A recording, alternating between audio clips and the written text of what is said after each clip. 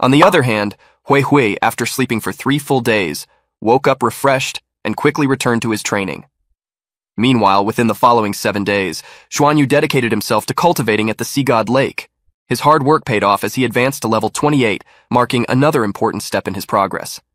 In the academy classroom, the quiet hum of focus filled the air as Lei, sitting just behind Xuanyu, leaned forward towards him. He suggested they head out after school for a bit of fun, as he complained that he was feeling bored, and it was important to balance practice with some relaxation. Xuanyu hesitated for a moment as he felt unsure about this sudden invitation to play. But Lei wasn't one to give up easily. He quickly mentioned that Liu Feng had already refused and called him dull for always turning down such offers. Turning his attention back to Xuanyu, he asked if he would be more willing to join him instead. Xuanyu sighed quietly, torn between sticking to his routine and giving in to Lei's whims. As he sensed his friend's reluctance, Lei tried a different approach. He told Xuanyu that some of the seniors had been buzzing about an auction happening today and hinted that it might be worth checking out. The thought of something intriguing finally caught Xuanyu's interest, and he agreed to go along. Amidst the vibrant greenery, Xuanyu's eyes met Xiushu's in a brief, silent exchange. As they walked through the lobby, Xuanyu mentioned that he and Lei were planning to head out later that evening. They intended to visit an auction in Shrek City and invited Xiushu and Menkin to join them. But the girls' response was straightforward. They were occupied tonight and couldn't make it. Lei encouraged them to come along, as he pointed out that the auction would be worth their time. Xiushu asked Xuanyu if he wasn't supposed to be focusing on his cultivation today. He responded with a relaxed smile that everyone deserved a break now and then, even from cultivation. When she turned to Menkin for her opinion, Xiushu found her in a grumpy mood. Menkin didn't want to go, but expressed concern about Xiushu going alone with Xuanyu. Her worry stemmed from the thought of Xiushu being taken advantage of by him, whom she saw as a troublemaker. However, she reluctantly agreed to accompany them to keep an eye on things. Xiushu reassured Menkin that Xuanyu was merely a junior to her, more like a little brother. They were all still young, so there was no need to worry too much. Menkin teased Xuanyu as she repeated Xiushu's words that he was seen more like a brother than a close friend. She reminded him that their relationship wasn't as close as he might think. Xuanyu responded that a brother should be close to his sister. He suggested they all meet up again after their classes. As he said this, a shadow crossed his face as he reflected on the term brother, which seemed to weigh on him. As the afternoon sun shone brightly, Menkin, who stood alongside Xiushu, wondered aloud about their destination. Lei announced as he approached them with Xuanyu that they were heading to the food street for a tasty treat. As evening descended, they strolled through the lively food street, where the air was filled with the mouth-watering scents of various dishes. Lei commented on how the street offered an impressive variety of food, which made it tough to choose. He then turned to the girls and asked for their preferences. Xiushu glanced at Xuanyu and felt that he seemed a bit different today. When they arrived at the roasting bird shop, they asked about the shop's specialties. The staff explained that the shop served a range of roasted meat and poultry, including chicken gizzards, hearts, breasts, and thighs.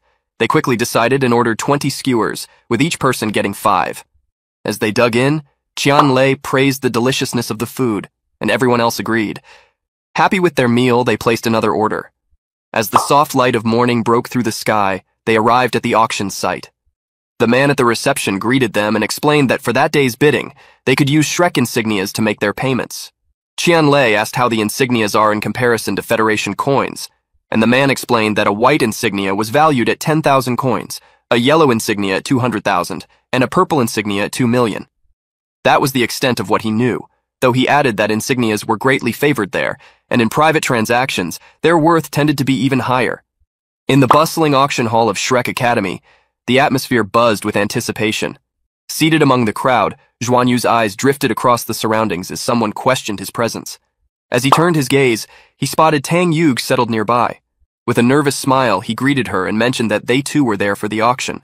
Yuge inquired about Hui Hui as she asked if he did not come and how he was doing. She had heard that he had fallen into a coma after their last battle, and she wondered if he had awakened. Xuanyu hesitated before responding that he had indeed woken, but was now secluded in his room, focused on cultivation.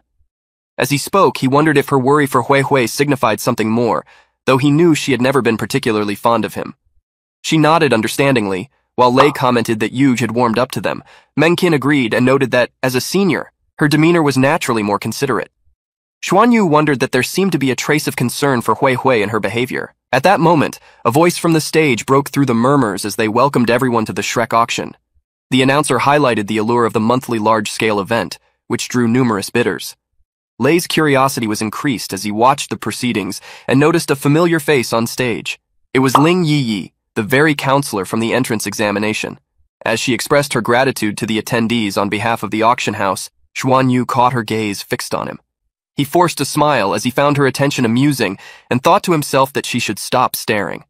Without further ado, Yi announced the commencement of the auction and invited everyone's attention to the large screen before them. As the screen flickered to life, she introduced the first item, the Centennial Heaven Luo fruits. These fruits, she explained, hailed from the exclusive orchards of Shrek Academy and were of the highest caliber. Lei leaned towards Xuanyu and mentioned that he had never heard of such fruits before. As Xuanyu also looked puzzled, a nearby voice interrupted them as they got surprised at their lack of knowledge about such extraordinary treasures. Both Xuanyu and Lei were shocked to see Tang Yuge seated beside them. She wondered what they were doing at the auction and mentioned a book called Encyclopedia of Heaven and Earth Treasures, which could be bought for a white insignia. She suggested they read it in their free time, and they thanked her for the tip. The bidding began at 100,000 Federation coins, with increments set at 10,000. As the auction progressed, the bids intensified. VIP number 398 raised the stakes to 170,000, followed by VIP number 124 at 180,000.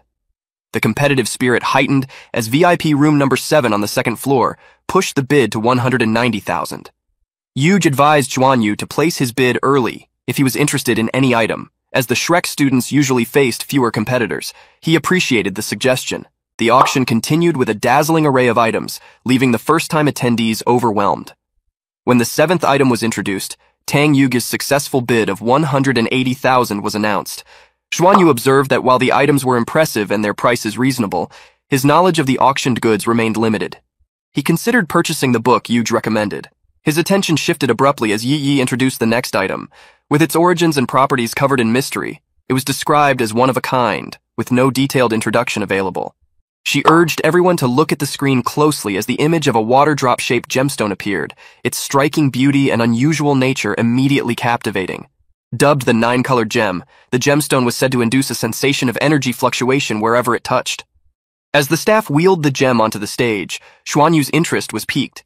Yi explained that due to the gem's unique qualities, they would first present it for viewing before opening the bid.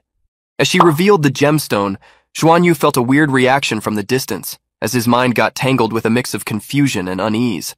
He wondered why he felt such a strong response, and struggled to understand a desire he had never experienced before.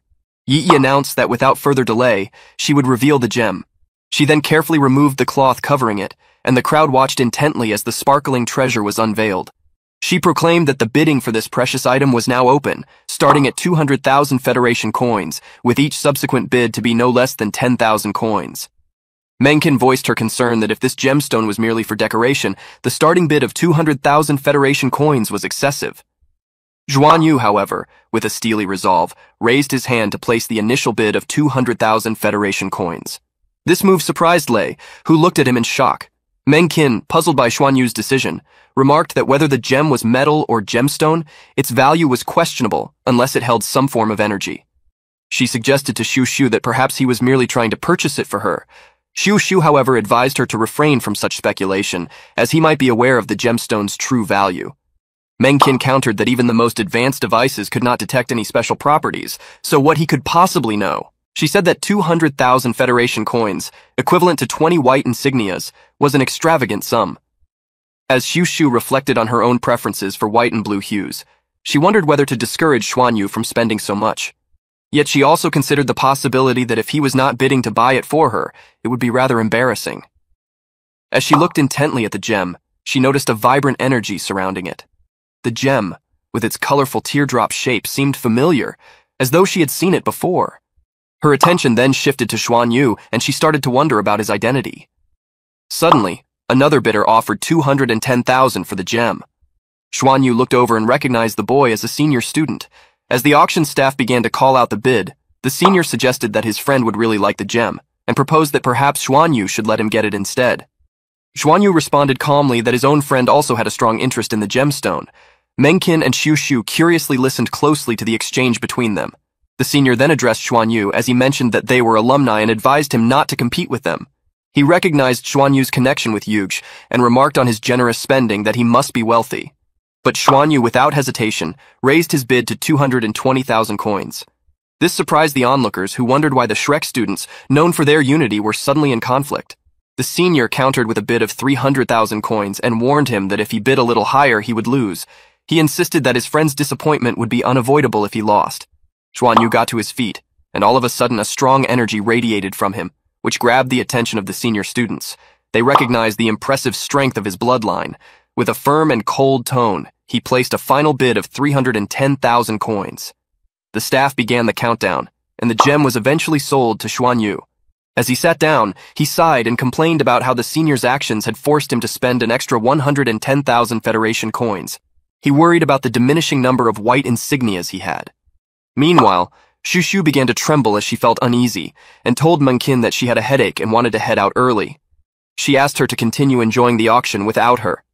Munkin, concerned about Shushu's sudden discomfort, wondered if she might be upset with Xuanyu. As he heard their conversation, Xuanyu decided to accompany her, as he added that since he had spent so much on the gem, he probably would not bid on anything else. Munkin agreed and asked him to take good care of her. As they walked, Shushu followed behind Xuanyu with her steps heavy and her face clouded with worry. Xuanyu turned to ask if she was okay, but she didn't respond. Her head was down and her eyes looked worried as she seemed deep in thought. The image of the golden scales and the teardrop-shaped gem kept flashing in her mind, with their bright colors standing out sharply. She recalled the face that had seemed oddly familiar when they first met, and wondered about Xuanyu's true identity. Her mind raced with questions as she tried to piece together the mystery of who he really was.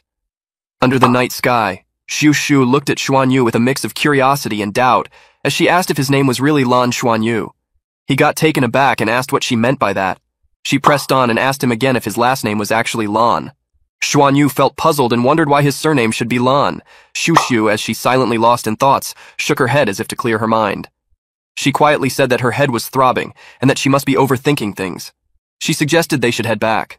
With that, they both turned and walked away and left the unanswered question behind them.